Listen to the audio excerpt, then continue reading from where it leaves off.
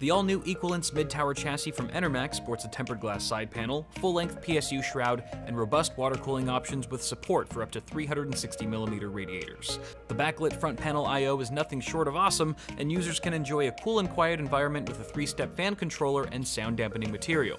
To learn more about the Enermax Equilence, click the link in the description below. What's going on, guys? Welcome back to the channel. Hope you're all doing well. This is part 3 of the Enthoo Elite build. And if all goes smoothly, we may very well get a first boot. So I'm super excited. There's a couple things on the agenda, actually a lot of things that we have left to do. First of which is mounting the water block to our second GPU. We finally got in that second GTX 1080 Ti Strix OC model from Asus. Thank God it's here. We can finally slap on the Glacier Series water block from Fantex and pop that into the system so that we can continue our tube bending. Last time in part 2, we actually finished up the CPU loop. It's looking great so far, but we still got to do the GPU loop, so we'll be doing all the runs for that, followed by installing the second 2TB 960 Pro from Samsung. This is a M.2 NVMe drive, so now we have 2 of them that we're going to be RAID zeroing together for a whopping 4 terabytes, and the amount of throughput on this is going to be absolutely insane. We'll be mounting it to the DIMM.2 slot as part of the Rampage 6 Extreme in there, and very excited to actually have this as a storage solution for this ridiculously overkill build. Now, as you guys are probably aware by now, we are using a bunch of LL Series RGB fans from Corsair inside of the system, so we're gonna need a way to wire those up to these Commander Pros. I'll have to be installing these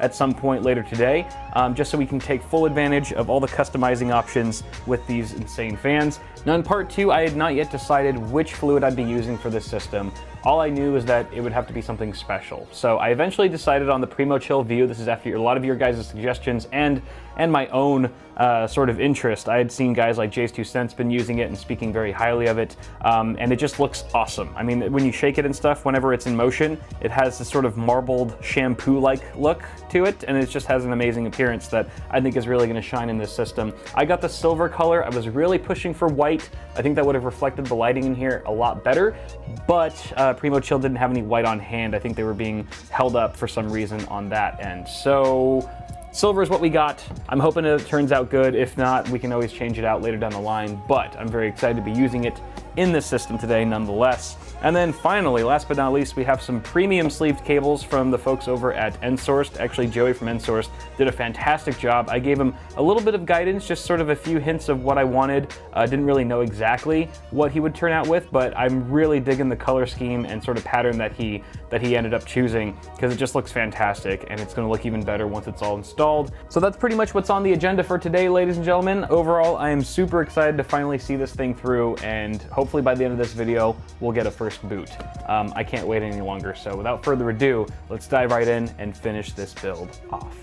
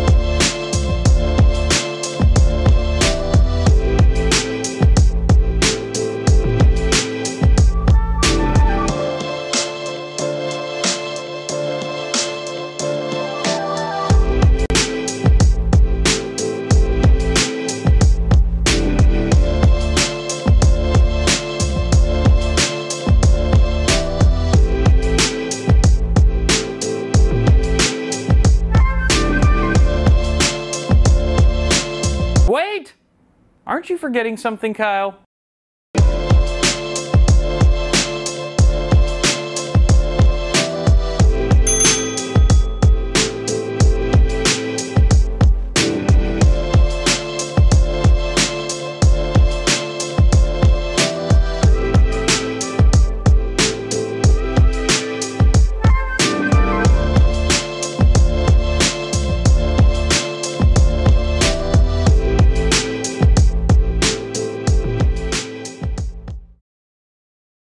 Well, guys, we actually did it. We built, or I guess I built, the most high-end system that I think you could possibly build here in 2017, with the exception of maybe cranking up the GPUs to some $3,000 Titan Vs or something like that. But holy crap, I am pretty surprised with myself that I was able to pull this off. This looks like it could be on the show floor at CES or Computex or something like that. So I'm super humbled that I was able to pull this off. I guess it just goes to show that if you put your mind to something and you're willing to put in the time and effort, you can achieve anything. But we are far from finished, people. We still have to test this beast and see how she games and renders and everything else that you can possibly throw at it. We'll also be doing some overclocking on both the CPU and GPUs and taking a look at thermals, of course. Acoustics, it's really loud right now because obviously I haven't configured the fans or anything like that, but still much more to come, guys. So thank you for helping make this possible. Be sure to subscribe to the channel for more tech stuff coming at you really soon. Go ahead and toss a like on this video if you enjoyed it. It helps me a lot. And finally, if you guys want to watch my videos a week early without ads, you can check me out on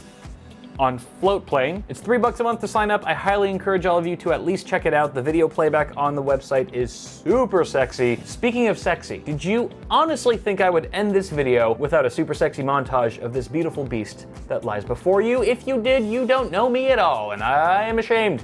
I'm ashamed of you. Actually, I forgive you now. I'm a very quick forgiver. Lucky for you. So guys, from the bottom of my heart, one final thank you for all of your support and encouragement throughout the entire procedure and process of putting this thing together. You guys deserve it. Here is your glorious fat pack of hardware porn. Yeah, I guess that's pretty accurate. Okay.